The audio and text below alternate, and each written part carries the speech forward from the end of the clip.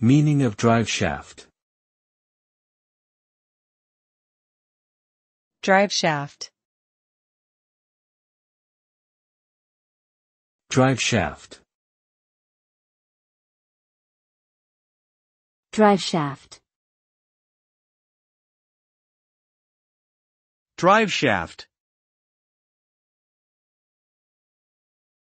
A driveshaft is a rotating mechanical component that transmits torque and rotation from the engine to the wheels of a vehicle.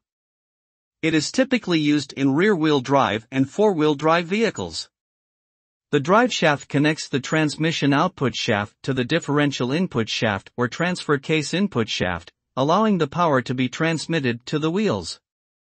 It is an essential part of the drivetrain system, and if it fails, the vehicle will not be able to move. Regular maintenance and inspection of the driveshaft can help prevent failures and ensure optimal performance of the vehicle.